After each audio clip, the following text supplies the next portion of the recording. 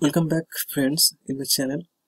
In this video tutorial I'll show you how to make primers by using Snapgene, and there are some important points to be noted for making primers.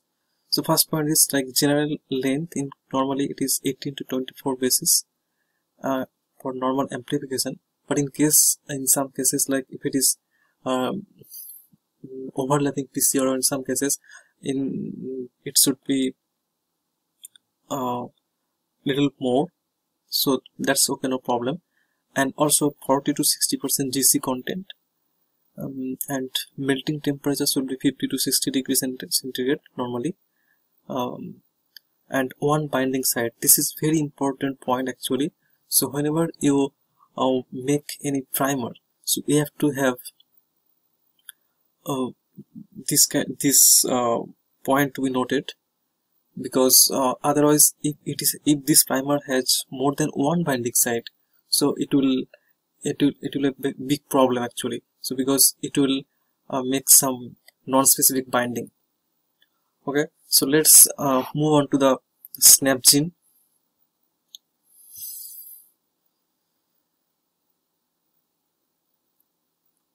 So here so okay, so I have to make the primers from here. So you see, so this is a GC and we know that the GC is the stronger bond because GC has 3 hydrogen bond and AT has 2 hydrogen bond. So if you select from the GC around 1 to 2 GC pairs, it's better to start and end to have a stable primers. So this is actually, you can see, but I cannot select this one because this is 30% GC. It should be a little more.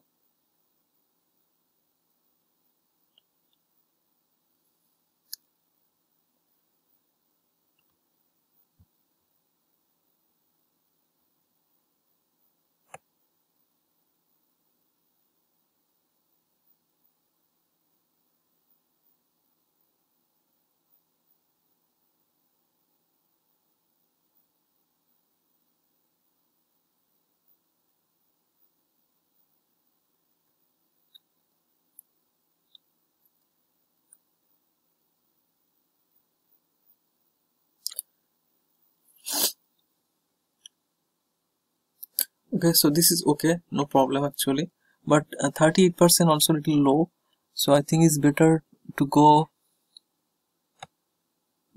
another part. 36.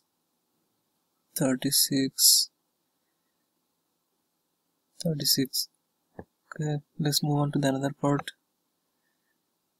GC 30, 32. Yeah, so this is okay, this is fine. So you see, this is the 19 BP base pair wrong and 42% GC. Okay, so you can, and but so it's okay. So if you make the primer, after that you can check it, the binding site and the TM, top strand. Now you can see here the binding site only one, right? So this is okay, no problem. This is a good primer. And also TM is here, is showing TM 50 degrees centigrade. So this is actually good primer. So now you can rename it.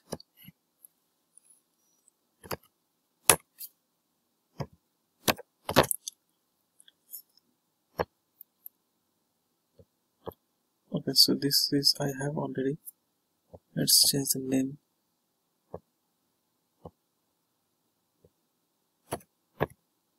On accept. Okay, so now this is the forward primer. So now you can, if you take your cursor here, so it shows everything in details about this primer.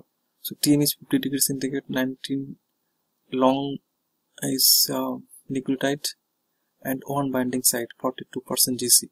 So this is very perfect. Okay, so also I want to make another primer here. That is the reverse primer.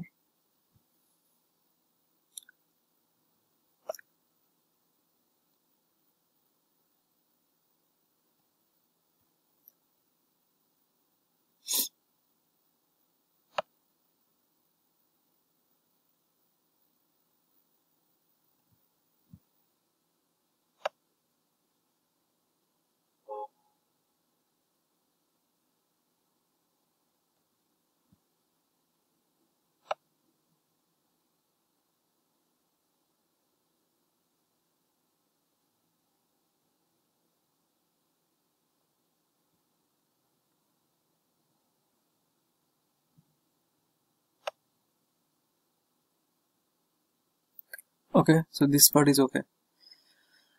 So 41% GC and 22 base pair long. So this is fine, no problem. So I can add primer because this is a reverse primer. So 1x. So I can also rename it 1x and R. Add primer. Okay, so you can see here the one binding site 41% GC and 54 degrees centigrade TM. So this is perfect, no problem. So now if you click shift from your keyboard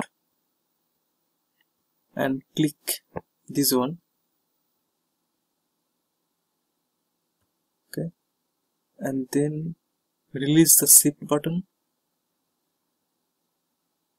and click this primer. Now the amplicon part will be selected. So this is your amplicon part. So it's showing here 430 base pair long. Okay, so if you amplify using this two primer, so you'll get 430 base pair long sequence. So this is just for the normal amplification. So if you want to delete any part, so how to make that kind of primer? So let's assume that you want to delete some part from here. For example, you want to delete it Xgene to any other amino acid. Okay, right? So for example, Xgene to methionine, or sorry, Xgene to phenylalanine. So if you want to do that, so this is AGA, this codon. So this codon is designated for the Xgene. So let's go to the codon users table from here, and you can see here the phenylalanine. You want to change it to phenylalanine. Sorry, this is not the deletion. This is this is a mutation. I want to make the mutation. How to make it? So phenylalanine. You can see here the phenylalanine here. But so what kind of organism you want to make this expression? So you have to go through accordingly. So if you go for E. coli, so you have to select E. coli. So in that case, phenylalanine is 0.58, that is a higher frequency. So you have to consider this triple T for the phenylalanine. So you have to change this to triple T, right? Then it will change to phenylalanine. Then how to make it? So first you can do one thing. You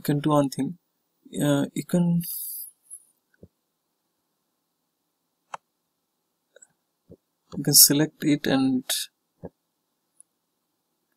add features here.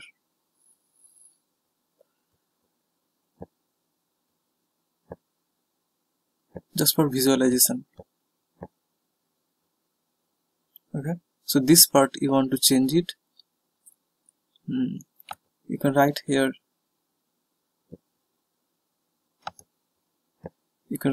edit features. So that is what you want to change, you can write here. So Xgene to ARG to phenylalanine. Okay, then when you can showing here. So now you can make primer here.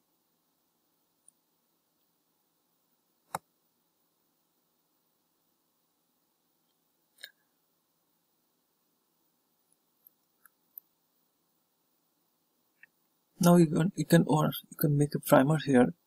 So that is 31% GC, that is not good.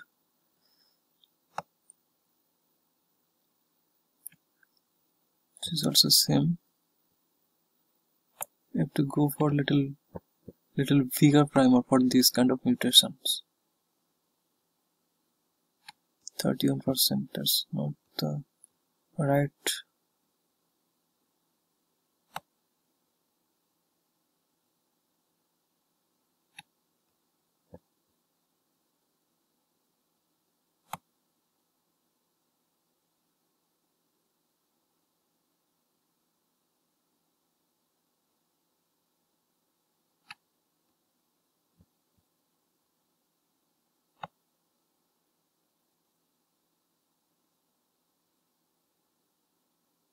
That's okay, 38%, that's also reasonable, no problem. So 48 BP long, and so if you make the primer, then you can understand that how many binding site is there. Top brand. So now it's showing only one binding site, that's okay, and TM is 65, that's okay, no problem. Now you can select primer 1 YF. Okay, and then in the same position you can make one reverse primer. Add primer and bottom strand YR.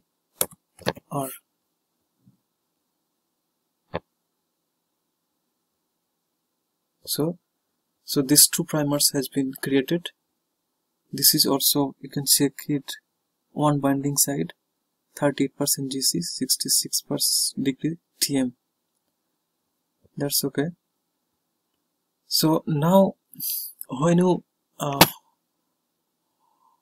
make the amplification, when you amplify your product, that template that you would like to make the mutation, in that template you can use this two primer to make in this part mutation. And when you do the transformation, in that case, because this is the complementary part, right? So this and so when so these primers are complementary. So after transformation, no need to ligate the PCR product after transformation. So automatically it will join because it has the complementary part. So this is the actually this kind of primer design. This is actually very efficient because of no need actually ligation. So that is, I think that's why this kind of primer design is very essential and important. So okay, so and also you can make also other kind of mutations. So I will make another video for how to do this other kind of deletion or addition mutation. Thanks guys, I hope this video will be helpful.